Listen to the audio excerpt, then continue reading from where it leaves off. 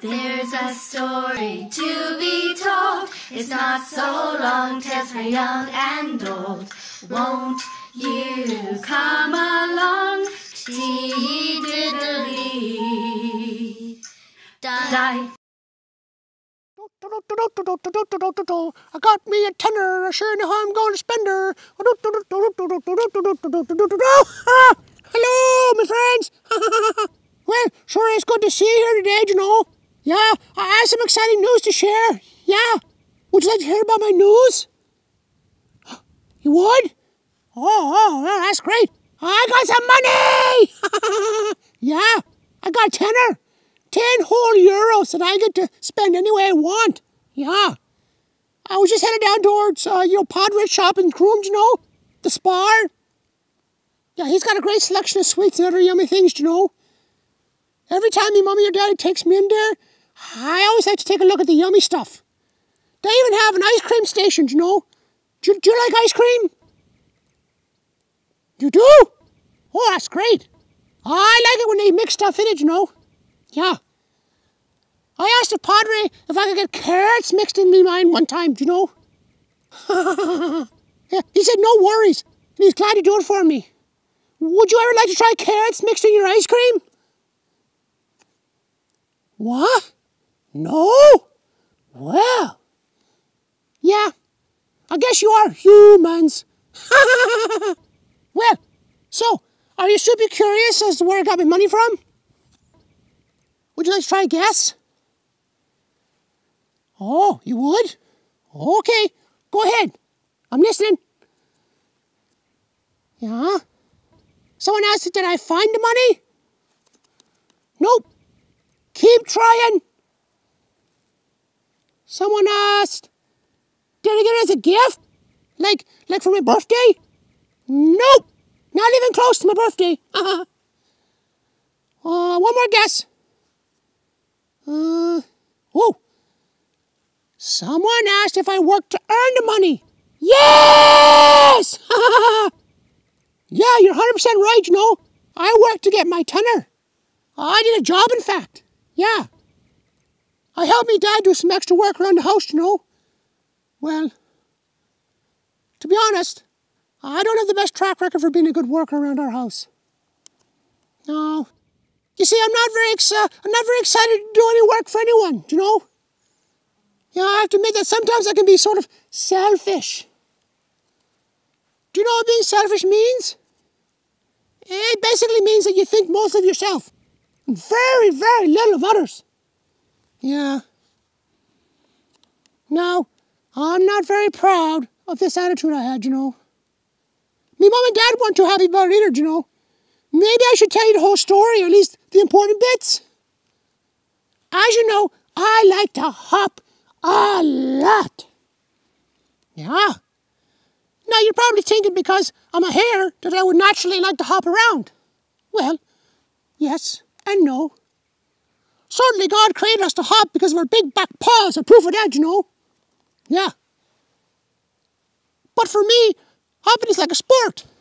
Yeah, I like to try and be a better hopper every day. Yeah.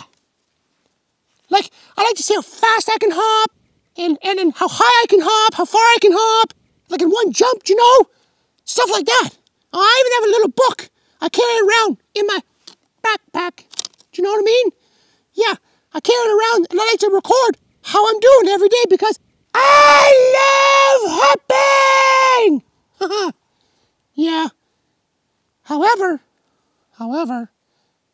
because I love hopping so much, I tend to ignore or try to avoid doing anything else but working on my hopping techniques. This is why what I meant earlier about being selfish, you know? I'm only thinking about me when I'm thinking about hopping. So my daddy and mommy have been trying to encourage me not to spend all my time hopping. Yeah. Do you know, we have a large family. So it's really important that we do all our best to help each other around the house. The dirty dishes and laundry alone are unbelievable. Do you get to help around your house? Yeah? What do you get asked to do? Put away your toys? Yeah, that's a good job. Help wash dishes? Oh, man! You can come over to my place and help with ours. My daddy asked me to help him move some turf that he had got delivered into our turf shed, you know. I was quick to say to him, sure, Daddy, no problem. But what I was saying inside was, sure, Daddy, I'll help you after I do all my hopping exercises. Yeah. I was to meet him just after lunch, but sadly, I never made it. Nope. I grabbed a quick toastie and took off for the meadow to do my hopping. Of course, I lost track of time. I didn't come home till near sundown, you know. I was exhausted. I just wanted to go straight to bed, you know. When I opened the door to my bedroom, Daddy was sitting on my bed. Yep. Waiting for me. It was when I saw him then that I remembered him asking me about help with the turf. Yeah. Daddy asked me to hop up on the bed. And honestly, I didn't feel like hopping at all. It was my love for hopping that got me into the mess in the first place, you know. Daddy talked to me and told me he was disappointed in my choices. Yep. He shared a very interesting verse from Proverbs 18:9. It says, "One who is slack in his work is brother to one who destroys." Daddy said that when I choose to ignore others or doss in my work, you know, I can really hurt relationships with other people. By me not doing what I've been asked makes people think that I don't care or respect them. I was so sorry for the way I've been acting, you know. Daddy prayed with me, and we asked God to please help me be a better listener and worker. Yeah. Do you sometimes pray to God for help? Some of you?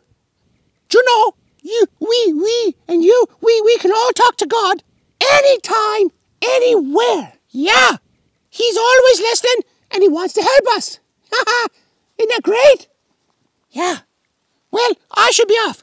I can't wait to spend my tenner at the shop. Yeah. I can already taste me carrot ice cream. Yummy, yummy, yummy! Bye for now. We'll be talking again soon. Bye-bye.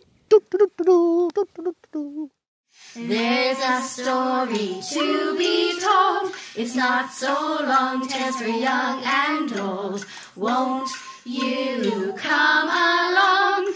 Tee-diddly-die, tee-diddly-die, tee-diddly-die.